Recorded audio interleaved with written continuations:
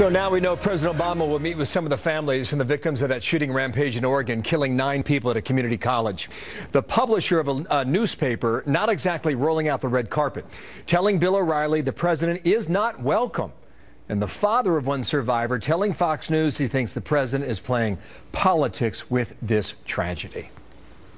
I mean, he did say it was a tragic, incident, and I do thank him for lowering the flags, but he made it all about gun control, and he was very clear about that. And we saw this in Sandy Hook, and now we're seeing it again, and I just question his motives. That from last night. The host of the O'Reilly Factor, Bill O'Reilly, also author of the brand new book, Killing Reagan, is out now. How you doing? All right, I'm the same. So you've been talking about this all week. Yeah. What are they telling you out in Roseburg? Well, I mean, it's a conservative county. I worked in Oregon. I worked at KATU-TV in Portland. And Douglas County is notoriously conservative, but there's not a lot of people there. Multnomah County, where Portland is, dominates Oregon, has most of the population, and that's why the state leans liberal. But outside of Portland, people are conservative, and this is very rural territory, so they want their guns for protection, hunting, that kind of thing, sports. And they don't like President Obama. They don't want him to intrude on their Second Amendment rights, and they don't want him to use this tragedy to try to advance that agenda. It's tricky. You have the commander-in-chief who is also the consoler-in-chief at a time as a national tragedy. How do you ride that line? How do you find the balance? Do you think the president should go? Yes, I do. No matter if you like a president or not, it could be any president, you got to respect the office. And a lot of Americans don't understand that. You have to respect the office of the presidency if you're a patriotic American. So he won the election. He is the president. If he goes to Douglas County to console the families, that's a good thing. That's a good thing. If he politicizes it, then I'm all over him. And then he'll get hammered. I don't believe he's going to politicize it. But as I said last night on The Factor, there's a dual thing here, because all politicians use everything to advance their agendas, and you have to watch that.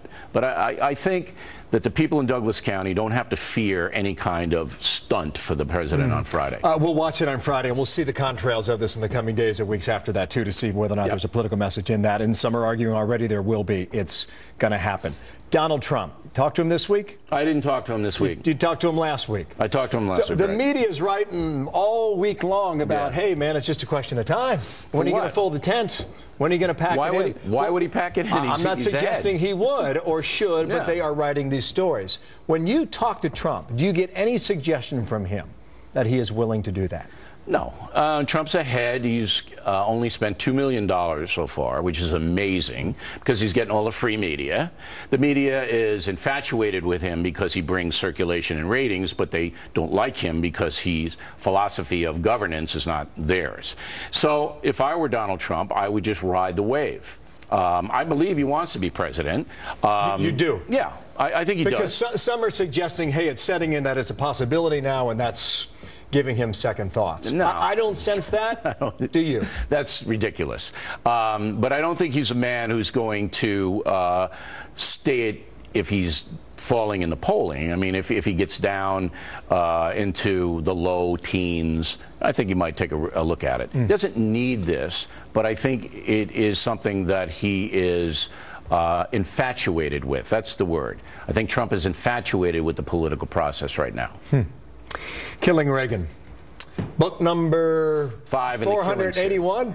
5 in the Killing series. Hammer, don't be a wise guy, or I'll talk to McCallum over there. I got you right away. Tell me what I will learn about Reagan. Everything. I thought I knew Ronald Reagan. I covered his second inauguration, and I didn't know anything about him.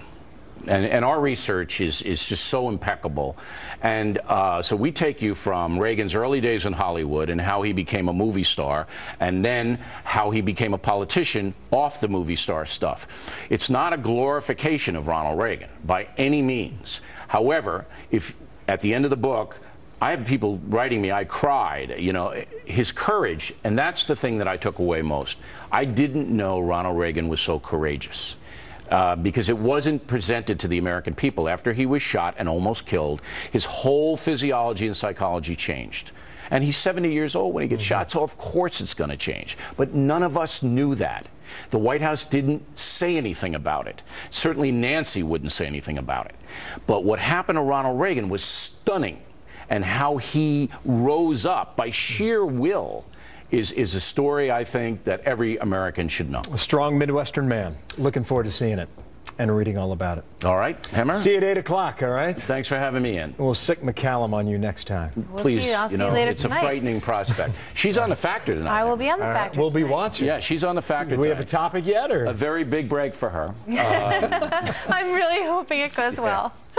We have a topic, but I don't even remember what it is, but I'm sure she'll handle it well. We'll be watching. Thank you, Bill. All right. You Thanks, bet. Bill. Martha. We'll see you later.